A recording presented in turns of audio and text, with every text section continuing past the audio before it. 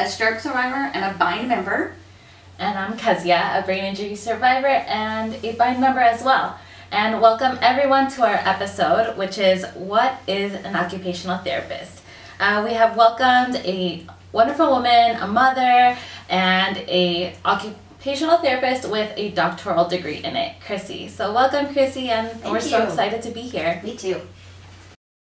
Welcome to Bindwaves, the official podcast of the Brain Injury Network of Dallas. I'm Brian White, Bind's Executive Director. On each episode, we'll be providing insight into the brain injury community. We'll be talking to members and professionals regarding their stories and the important role of Bind's Clubhouse.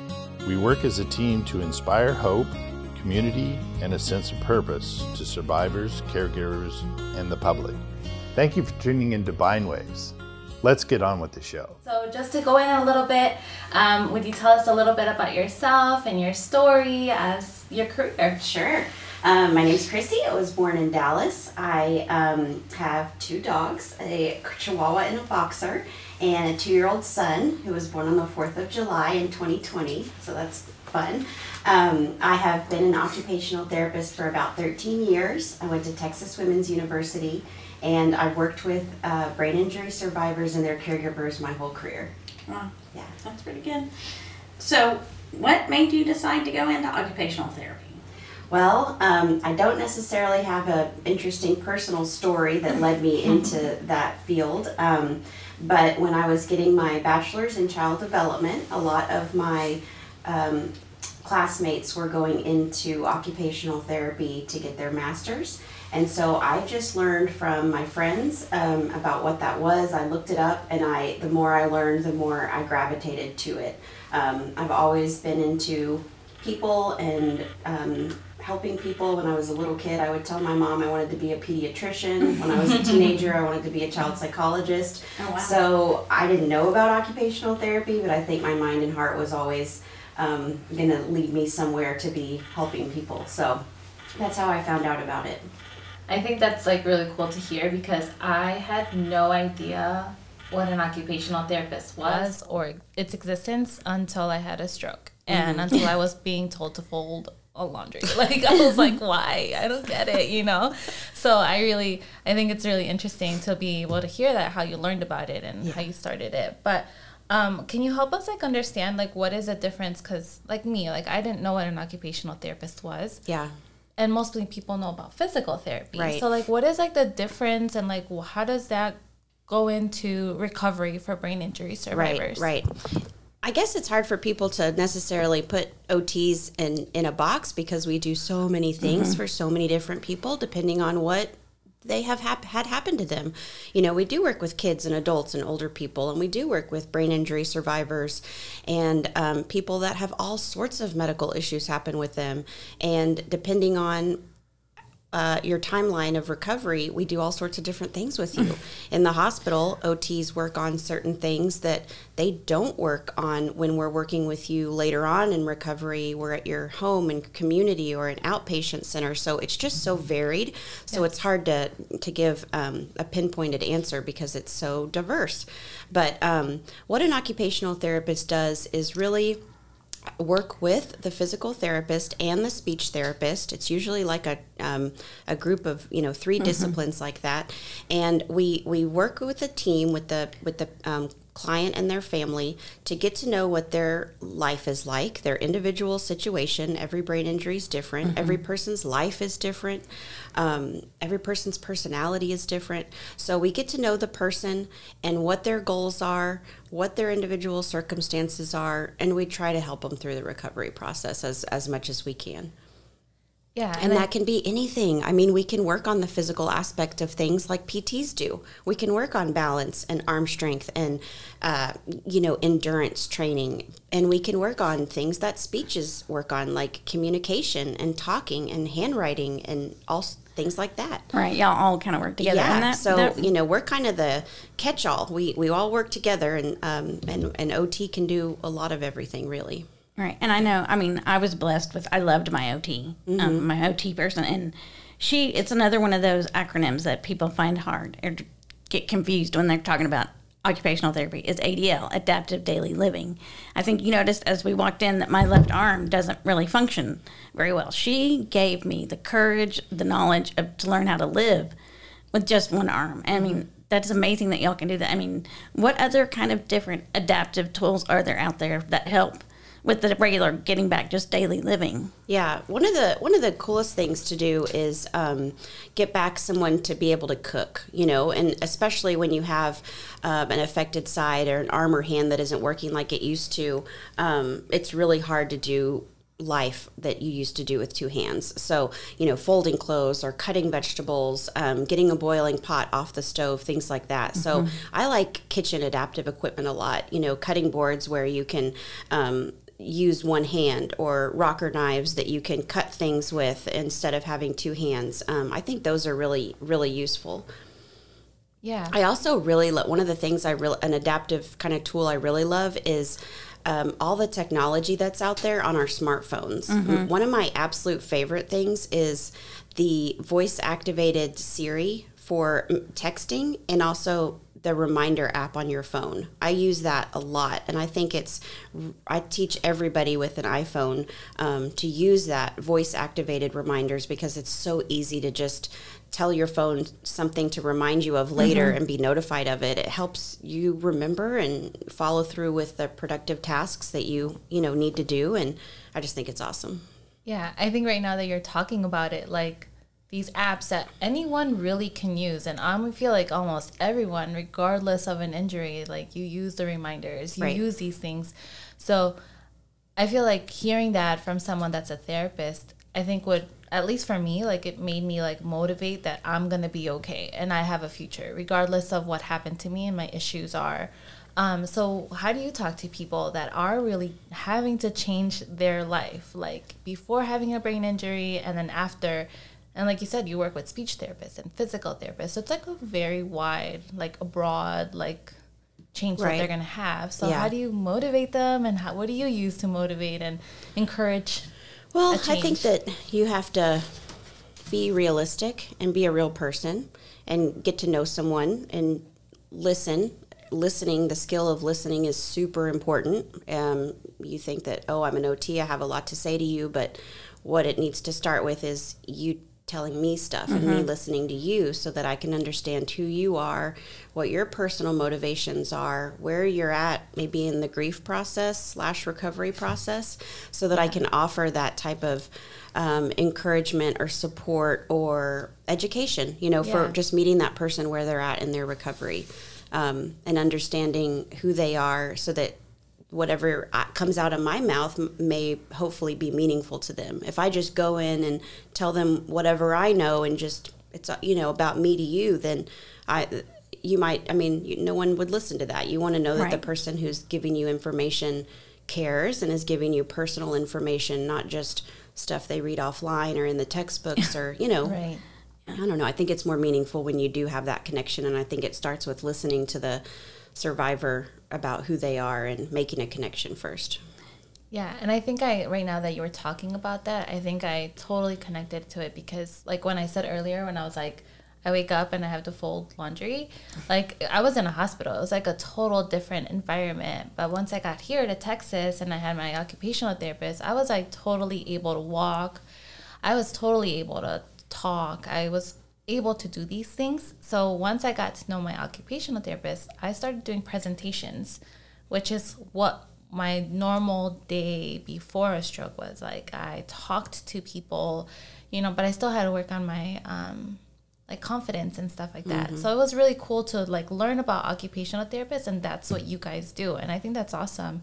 Everyone's recovery is different. Right. So I think that's super cool that you guys do that. I love that you said confidence, because I also think that's a super important aspect of things. So if I can, little by little, help people be more confident, I think that by giving, it's easy to feel not confident. And I hear a lot of expressions of people that aren't confident and concerns and worries and, some of that negative stuff. And so I like turning that around and giving the feedback to them, like, hey, there's hope, you know, look, these are the things that I see that you potential, like you can do this, and make them confident, because the more confident you are, it's going to trickle down into other areas, and it's going to be long lasting, you know? So I think confidence is really important to try to redevelop or maintain within yourself, because, you know, it doesn't matter what happens, but when you're confident, you make better decisions and stronger decisions for yourself. And, you know, we'll see what happens after that. But coming from a place of confidence is obviously way, you know, better than coming from a place of you're not feeling so good about yourself. Despite whatever happens after that, confidence is a really helpful sense of self to have. Yeah, for sure. And right now, I'm sorry, I'm like overtaking a little bit. But right now that you were saying that, like, do you have like an amazing like accomplishment or something that's very memorable to you in your career that you've been really focused on, like through recovery of a survivor? Like, do you have a memorable accomplishment? I have a lot of, you know, special people that I've worked with, survivors and their families that, you know, are years and years ago, you know, that I'll never forget their names, or even recent ones, you know, and when I have to say goodbye, I tear up, you know, there's always special people that you work with. I do love getting people back to work. I love that process. It's just a lot of ownership back to the patient of their life. And I know that getting back to work is kind of one of those things that not everybody has the ability to do. But when you get to see it, it's so rewarding, because you know the implications that it has for the rest of their lives, you know, financial sense of self, just, I mean, it's just so rewarding to be able to see that. And I really know, like the back of my hand, the way to help someone return to work if they're in fact able to. And it's kind of missed. People don't know, you know, you have an injury like this and it takes you out of work for months.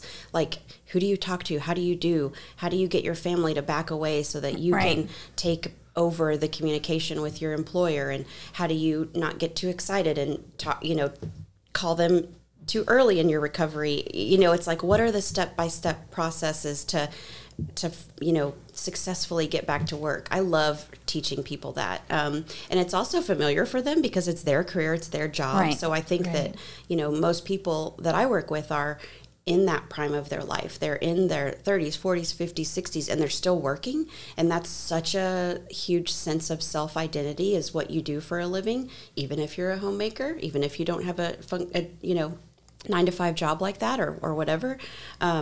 So those things are really rewarding for me. But I remember people's personalities and connections and things that I learned from people. I've learned recently I learned how to fry an eggplant. I'd never done that before.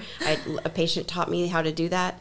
And cool. I learned a lot of things from my patients. Later on today, I'm going to learn how to make a candle. I've never done that before. I'm going to do stuff. So I learn a lot from my patients. And I mean, it's so fun. Like, occupational therapy is helping people live their daily life. And it's very interesting. Occupational therapy, too. I'm trying to remember. I think my occupational therapy also helped me getting back to driving. Right. Because that's another big one. We talk about independence and confidence. Wow. Getting back to driving is like, please, I want to drive tomorrow. I know.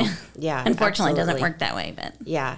I was fortunate enough to work at a place where we had a return to driving program, and I did love being an advocate for my patients and, like, let's have this person get behind the wheel and try it. You know, I'm not the type of therapist to say, well, this piece of paper told me that they might have difficulty doing it. You know, I'm like, well, let's push the boundaries and let's get this person behind the wheel. It's a safe environment. It's a car with brakes on the passenger side. You know, all the safety things are there. Let's push the boundaries. You can't go through life acting too safe. You know, you have to push the boundaries, especially in recovery, to make big changes and to help people see, you know, if they can drive or not. And then a lot of the times, you know, they can. And that's really rewarding to be a part of someone being able to take over that role again. Yeah. And I know. And fortunately, there's all kinds of things out there now to help people that need help driving. Right. Yeah. I still have issues sometimes with the blinkers and on that side of the steering wheel. Yeah. Not on my left side. You know, it's on the left side. So it's a little difficult. But I make it work. You're doing it. Yeah. That's awesome. I think earlier today you were talking about devices and things. Like, is there some certain ones that you think that need to be known more about, or Well, I would say there's a lot of things out there. It's just specific to the person, you know. Yeah. There's portable ramps that help people get in and out of their, like if they live in an apartment, you know, and they have a little step. There's different things in the bathroom, you know, long-handled shower heads are helpful, and removable shower heads, those are helpful. Of course, all the equipment that I think you would get education about in the hospital, the basics, the tub transfer bench and all that kind of stuff. Yeah. But I think that the cooking equipment is helpful in life. Voice activated things, you know, what's really popular these days is the Google Home and the Alexa, you know, at your home. So you can get smart plugs. You can put a smart plug in a regular plug in the wall, and then you can plug a lamp into it, and then you can operate that lamp with an app on your phone. Yeah. I mean, and then from that you can expand to operating the blinds in your home, the other lights. Sure. You know, there's just so many things that are automated these days through technology that aren't that expensive, you know, to get. Yeah. Even video monitoring systems. I have a patient right now who sometimes he forgets to make lunch, and he's diabetic, and he goes all day without eating lunch while his wife's at work. Well, you know, we've tried to work with him on that, but what's needed is a tool of a video camera so that his wife can see if he's had lunch, because sometimes he doesn't answer his cell phone, so she gets really worried. So it's like, what's the technology that's out there? What's the specific situation that needs, you know, help, and let's pair those together. And sometimes you think it's, you know, costly or difficult to set up, but really it's not. And if you have a professional that can kind of explore that with you, you can probably find a good solution with the technology that's out there these days. That's awesome, because like I wouldn't have never think about that. Yeah. I mean, you mentioned my favorite. I love the rocker knife. Right. I have 2 at home, and Yeah. I use them for everything. Right. They're Yeah. amazing. Yeah, you take for granted the things that you, you know, little things pop up you can't do, and you're like, wow, it makes a big difference in your daily life, right? It does. You eat every day, you cook every day, yeah. Yeah, and I think it's also awesome to hear about it. I'm sure a lot of the subscribers that probably don't have this experience with maybe family member or someone having a brain injury, because I feel like it's very weird to hear like, oh, I need to relearn how to do my makeup, or like, that's weird. That's not really therapy, but it is. It is your daily life. Everything. Yeah. Hair. You know? Yeah, all of these things, Yeah. little things in life. So I think it's super cool to be hearing about it, and on a perspective as a professional saying it, like, this is my job. Like, this is what I learn on a day-to-day basis, like, help you learn, but at the same time, you're learning from your own patients too. So I think that's super cool. Yeah. We also wanted to know a little bit. So you're welcome here to Bindwaves to be a guest. Yes. But what is your experience with Bind? And like, how did you know about Bind, or... Well, I've known about Bind for many years now. Like you said, I work in the area at a facility that offers day neuro rehabilitation for people who've had a stroke or brain injury or other neurological events. And I've worked there my whole career. So Bind is definitely promoting itself out there in the community, and I've known about it for years. So we've referred many patients to Bind and to their caregivers. So I know that you guys have the fundraisers every year, and I just knew what the club, I don't know, I've just always known about it for so long, that it's member run. I love that part. You know, I know it might be a little bit difficult for people to make. It's not a therapy center, you know. You guys run it. I mean, is it therapeutic? Of course, you know, you're giving your therapy, it's therapy to yourself, by doing. But it takes I guess, you know, people don't know what a clubhouse is, but it's interesting to learn about that. And I do think it's so awesome to hear that you guys have a place in Fort Worth too. That's really cool. Yeah, we're excited. And it is amazing how I've noticed over time, just being stroke survivor, how all the therapies know each other. All the therapists know each other. It is. It's amazing that. But Crissy, we really appreciate you taking your time to be here with us today and kind of giving us the professional outlook of what an occupational therapist does and is.